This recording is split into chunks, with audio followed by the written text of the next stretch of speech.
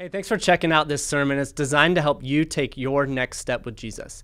And if you haven't been able to make it to one of our campuses and participate in the time of giving, you could do so online through our website or by texting to give so that you can continue to participate in the mission that God has given us. We hope that God speaks to you through this sermon.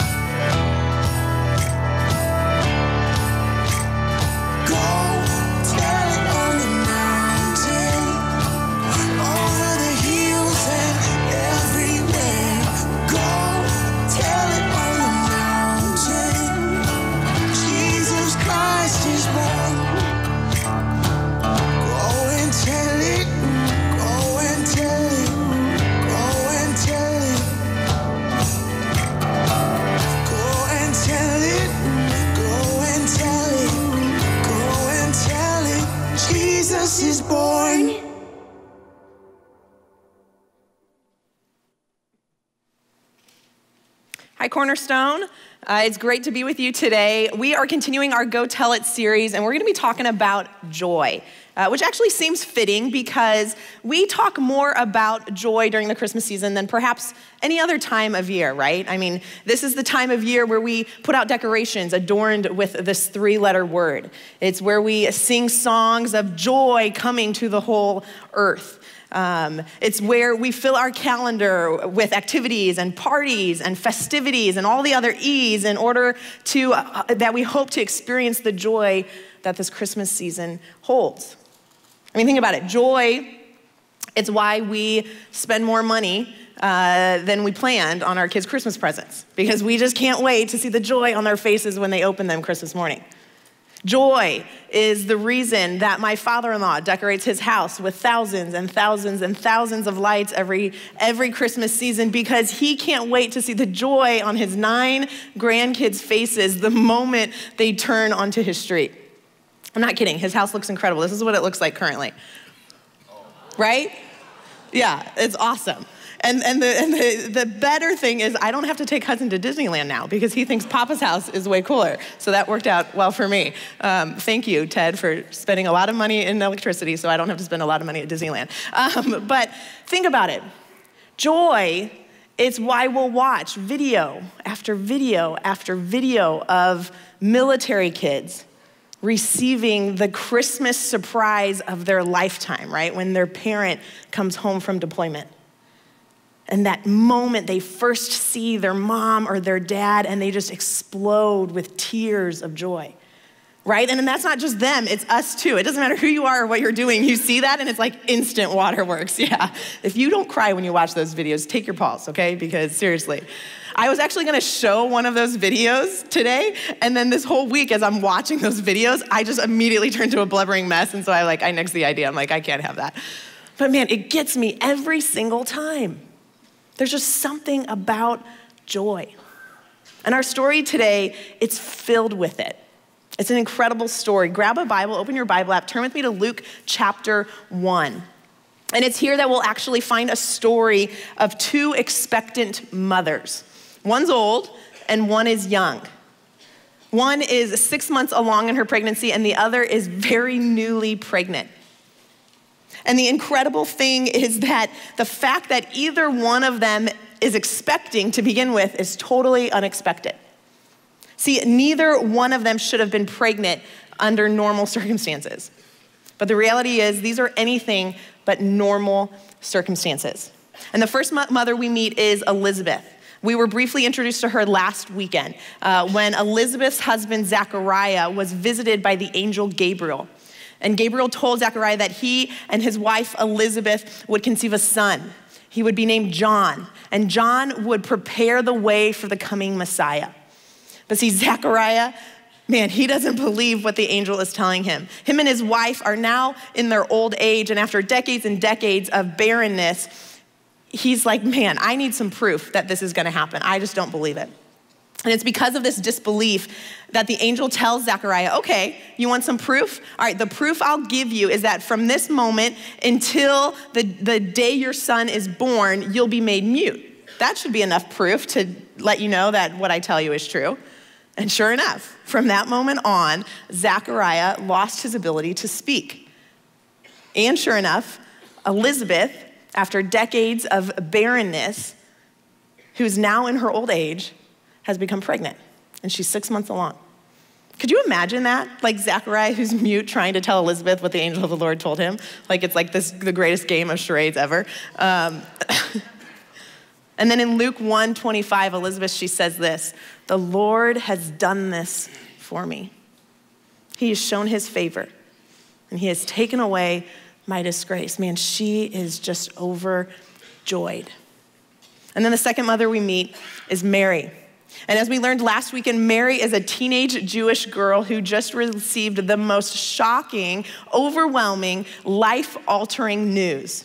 The angel Gabriel visited her as well, and he said, hey, Mary, you, even though you're a virgin, you will conceive a son, and he will be the long-awaited Messiah. In fact, you'll name him Jesus, he will be the very Son of God, conceived not through traditional means, but from the Holy Spirit. And in stark contrast to Zechariah, Mary, her response to the angel is one of humble obedience. She says, I am the Lord's servant. May your word to me be fulfilled. And Gabriel, he ends his conversation with Mary by telling her that her cousin Elizabeth, who Mary would have been fully aware of, was unable to conceive a child, that Elizabeth is in fact pregnant and in her 6th month. For no word from God will ever fail, Gabriel says. In other words, nothing is impossible with God. And it's right here that we're gonna pick up the story today, starting in verse 39. Hope you've had a chance to find it now. Here's what Luke writes. At that time, Mary got ready and hurried to a town in the hill country of Judea, where she entered Zechariah's home and greeted Elizabeth. Okay, if you're like me, you read this, and it's really easy to underestimate the type of journey that Mary would have gone on here in order to get to Elizabeth's house. But you see, if we study it more in depth, we'll learn that Nazareth, where Mary lives, the distance from there to the hill country of Judea, where Elizabeth lives, is about 80 to 100 miles. 80 to 100 miles. And we don't know exactly where because it just tells us the hill country. It doesn't tell us Zechariah and Elizabeth's specific town. 80 to 100 miles. Think about it. This wasn't just like a quick journey to the neighboring village. No, most likely it would have taken 4 to 5 days for Mary to complete this journey, and she would have done it on foot. Some think that she traveled as a part of a caravan. Others think because she left so quickly that she actually went all alone. Regardless, though, this would have been an extremely dangerous trip for anyone to take, let alone a teenage girl. It would be like, think of it this way. It would be like your 8th grade daughter, who's pregnant, by the way, walking from Livermore to Sacramento. Could you imagine that? Some of you are like terrified right now because you actually have an 8th grade daughter. Sorry. But it kind of puts the whole story in a new perspective, doesn't it? It's obvious that this visit to Elizabeth was extremely important to Mary. So that should lead us to ask, why?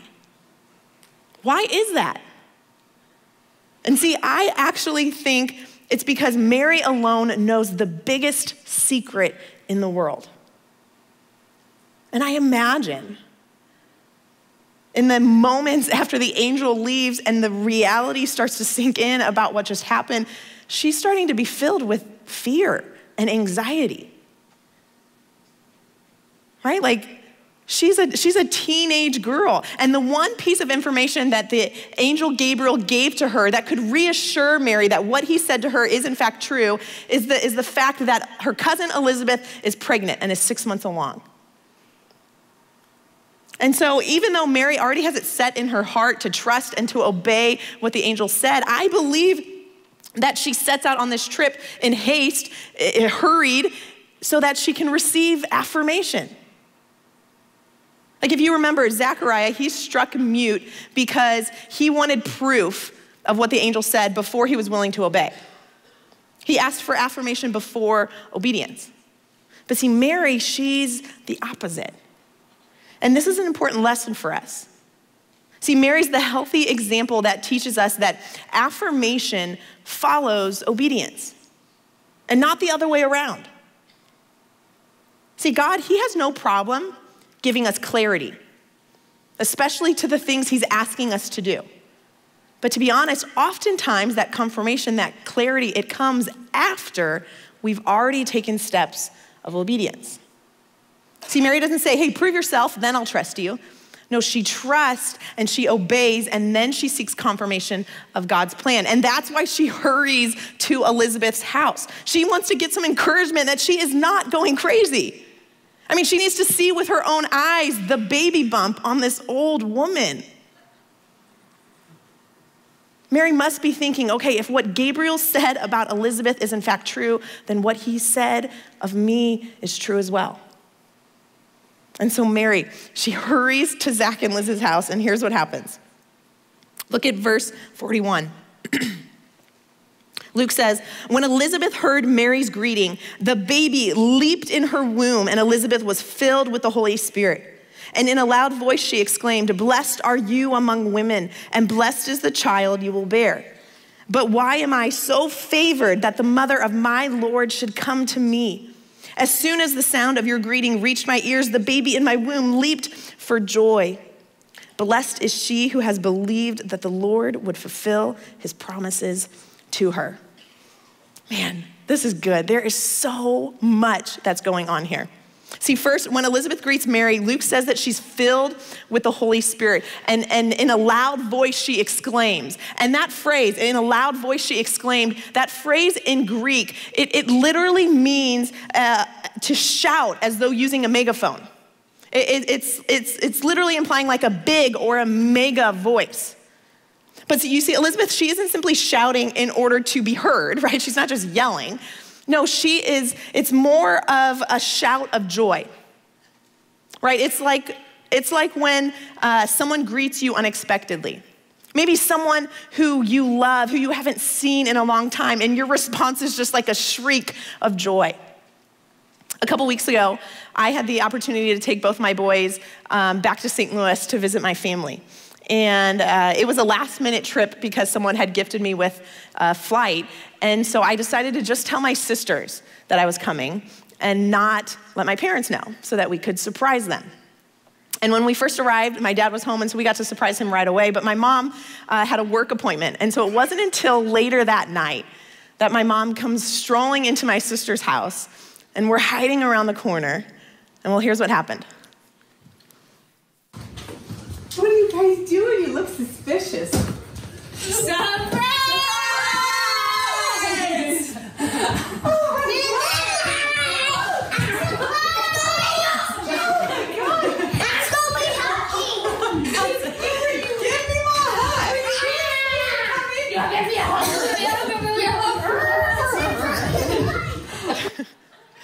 Yeah, that would be my son Hudson killing the joyful moment by smacking grandma in the face several times. Oh, the joys of 2-year-old boys, they're fantastic. And I love that my mom is immediately suspicious. Like, you know she's a mom of 6 kids when she's like, wait, what's going on here? But immediately when my mom sees us, she lets out this shriek of joy. And I imagine that's what Elizabeth is how Elizabeth is greeting Mary here in this moment. But you see, it's a greeting that's not just filled, it's not just joy-filled, it's also spirit-filled. When Luke says that Elizabeth was filled with the Holy Spirit, it's actually a phrase that you'll find on several occasions in the Old Testament. And it's referring to when prophets or others were about to speak out in prophecy under the power of the Holy Spirit. And that's exactly what Elizabeth does here. She is filled with the Holy Spirit, and she proclaims what Mary has not yet told her. Think about it. Elizabeth, she's filled with the Holy Spirit, and she proclaims what's not yet visible to the eye, that Mary is in fact pregnant.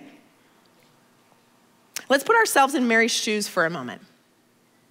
I like to imagine that over this several-day journey to Elizabeth's house, that Mary is just rehearsing over and over and over again what she's gonna say.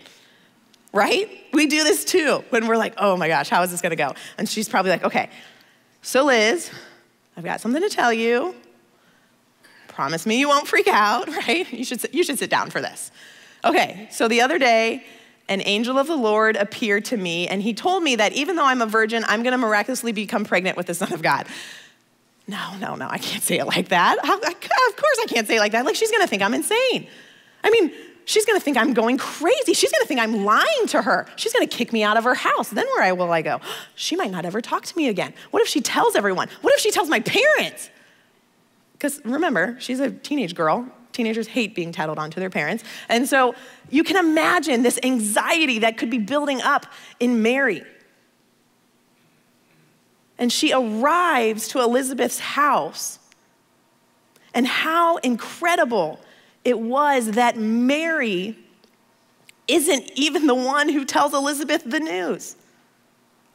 Like, it's the Holy Spirit who reveals these things to Elizabeth. And Elizabeth stops Mary's rehearsed speech even before Mary has the chance to begin it. Imagine the sigh of relief that Mary took in that moment. And beyond that, not only does the Holy Spirit tell Elizabeth that Mary's pregnant, but he reveals to her that the baby she is carrying inside is in fact the long-awaited Messiah. Look at verse 43. Elizabeth says, but why am I so favored that the mother of my Lord should come to me? The word Lord here in Greek is the word Kyrios. And it is the same Greek word that is used to translate the Hebrew word for Yahweh, which means one true God.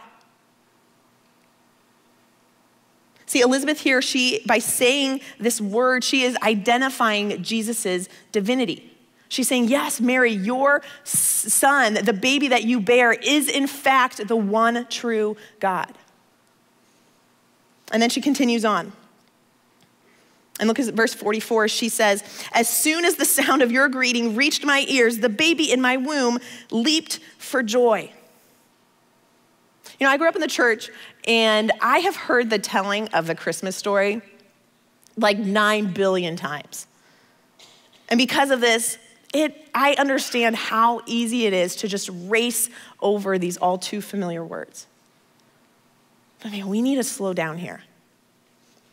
Because I love the image here that John, he leaps for joy in Elizabeth's womb simply because he's in close proximity to Jesus, who's in Mary's womb. See, what we thought was going to be a meeting between two mothers has turned out to be a meeting between two sons. And John, from the womb, is doing what he's been destined for. That is to point others to Christ, to proclaim the way of the coming Messiah. John, he leaped for joy. It's beautiful to think about. Let's talk about that word for a minute. Joy. Joy. For some of us, 2018 has been a year that's been filled with joy, man, with blessing, with good things. For others of us, it's been a year that we aren't going to miss. I mean, for me, it's been a bittersweet mixture of both. On one hand, it's been a year of new life with the birth of my son Leighton and the birth of my nephew Johnny. And yet on the other hand, it's been a year shadowed by death with the unexpected loss of my brother John.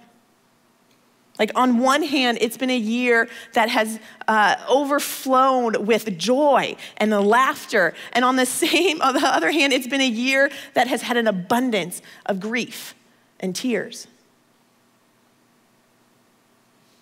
And I know for many of us, this has been a year that has brought about the loss of a job or a loved one or a dream.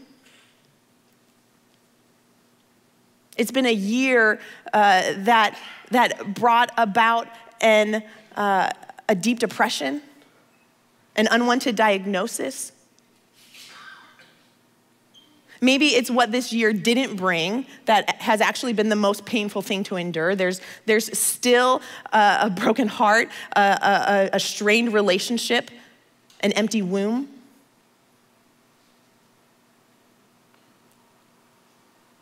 And if we're honest, I think that there are some of us who enter into this Christmas season and we're just trying to hold on and like hope that we make it through to the other side. Man, that's me. And if that's you too, like I want you to lean in here. Because what John shows us is the very important truth that the presence of Jesus, it brings joy. The presence of Jesus brings joy. And when I say joy, I'm not simply talking about excitement. I mean, yes, joy is closely related to gladness and to happiness, but joy is more a state of being than simply an emotion. And this is because joy is a fruit of the Spirit. In Galatians chapter 5, the Apostle Paul, he gives a list of 9 attributes that he calls fruit of the Spirit. But the fruit of the Spirit is love, joy, peace, patience, kindness, goodness, faithfulness, gentleness, and self-control. He says that these are attributes that are produced in the life of a believer through the power of the Holy Spirit who's at work within us. Think about that for a moment. The same Holy Spirit who is at work in this story, empowering Elizabeth, speaking through Elizabeth to Mary. This same Holy Spirit is the one who lives inside of you and is empowering you. And it's this Holy Spirit who works in us and can produce these things in us, these attributes in us, even if our circumstances don't warrant them. Like, have you ever met someone who seem to be having everything going right in their life, and yet they're void of joy?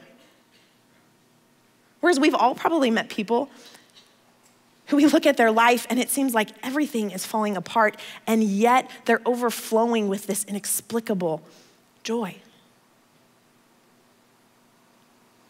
And the reason this is because joy, it's a fruit of the Spirit. It's not a result of our circumstances. Let me say that again. Joy is a fruit of the Spirit, not a result of our circumstances. And so for those of us who may be feeling more dread of this holiday season than excitement, like, this is good news. This is good news. For those who are in the midst of anxiety or loss or heartache or uncertainty, what this means is that we don't just have to grit our teeth and put on a happy face. It means that we don't have to try and just muster up the strength to like be excited and get into the Christmas spirit. No, we can actually experience true joy, like real, genuine joy, even if nothing about our circumstances changes. And that's because joy is not dependent on us having a different story or more guarantees or less suffering. Joy is actually not dependent on us having a different personality or better health or more financial security.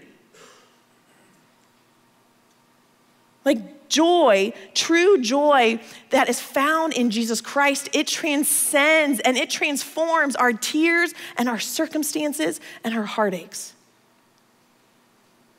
Psalm 16:11, it actually states, "In your presence is fullness of joy." Fullness of joy. I mean, this truth, it's simple, yet it's profound.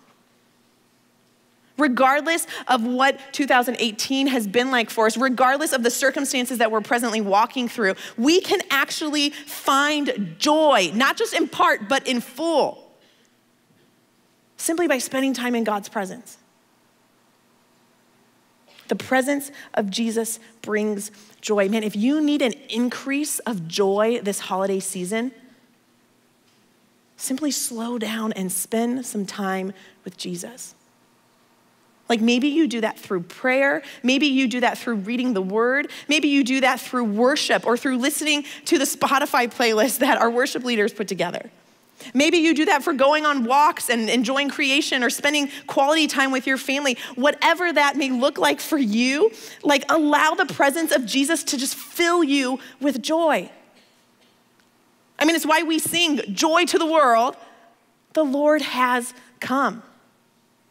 Right? What we're saying is joy to you, joy to me, because the Lord has come, because Jesus has come, because he is here, he is present, and his presence, it brings us joy. Let's keep reading. Elizabeth, she finishes her address to Mary with this. Look at verse 45. Blessed is she who has believed that the Lord would fulfill his promises to her. What Elizabeth is saying here is, Mary, man, I just want to tell you that your faith in God,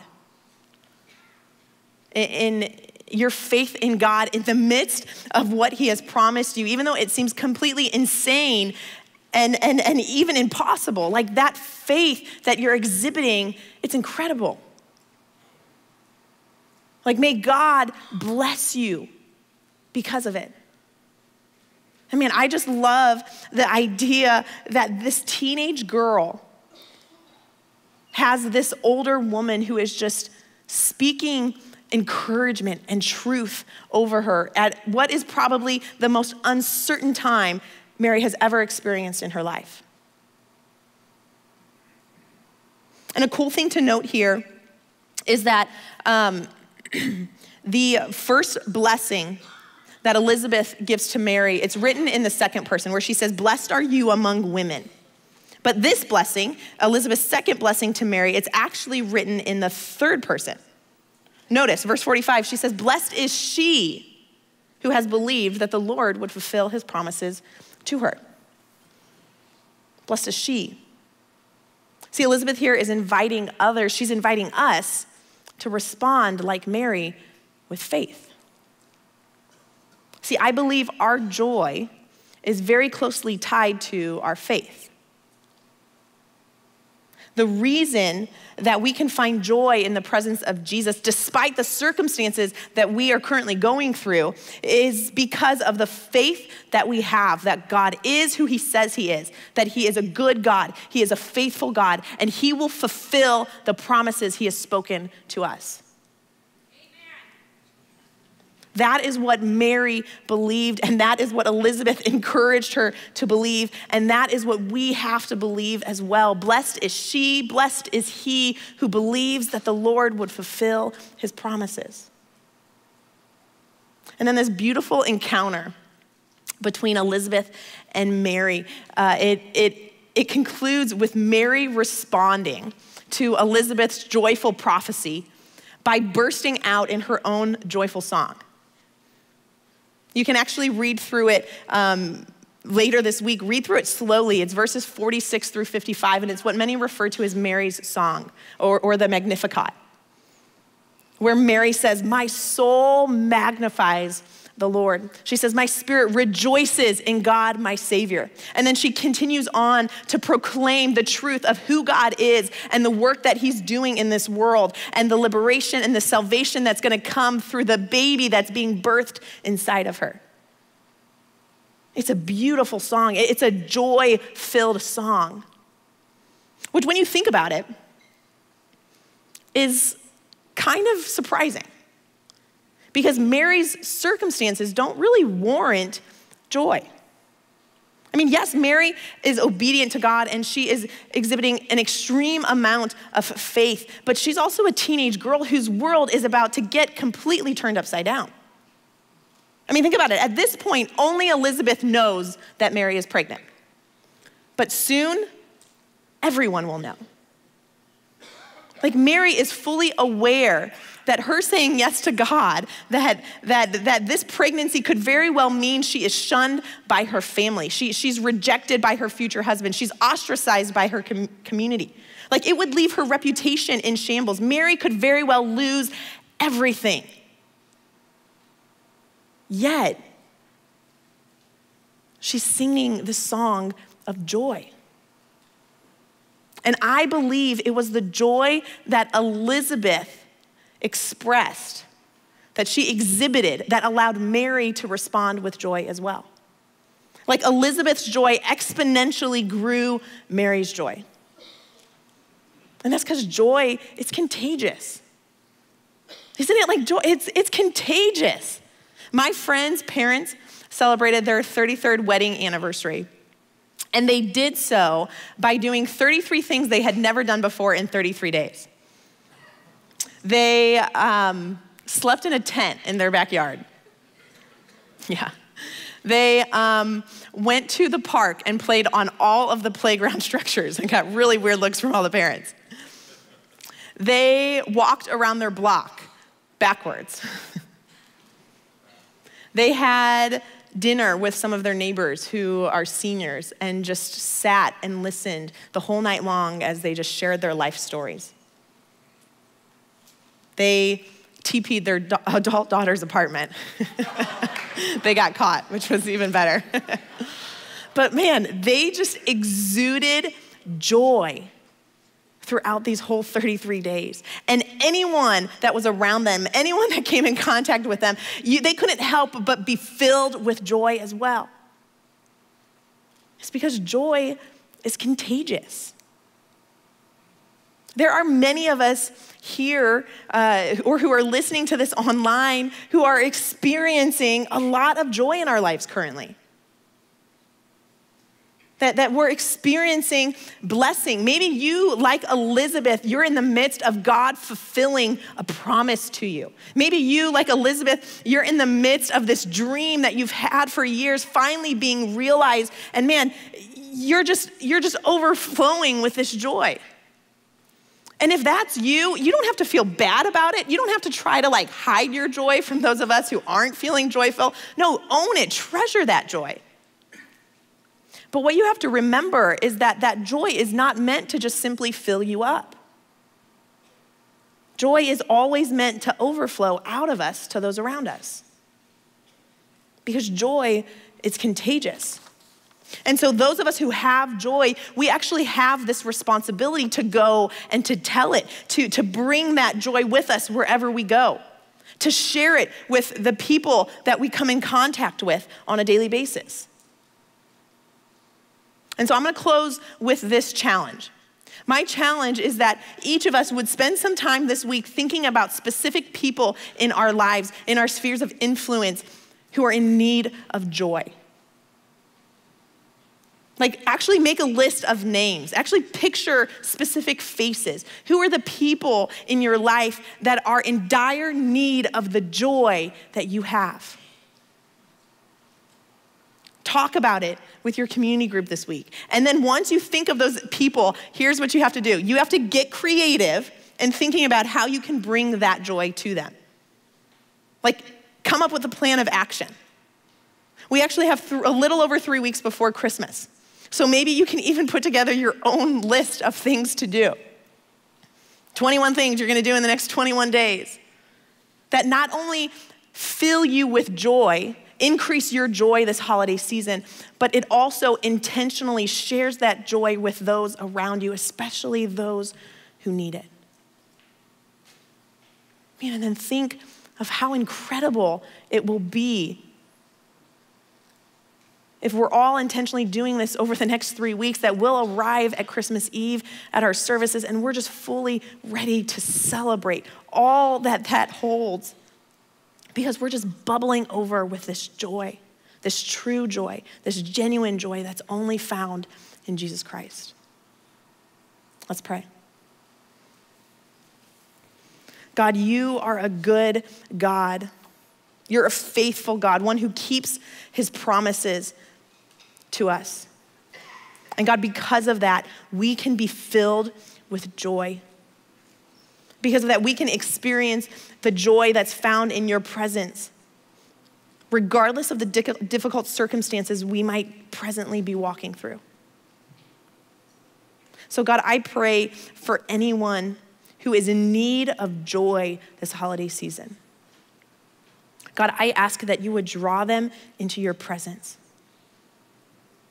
I pray that it's in your presence that they would be filled with your hope and your peace and your comfort and your joy.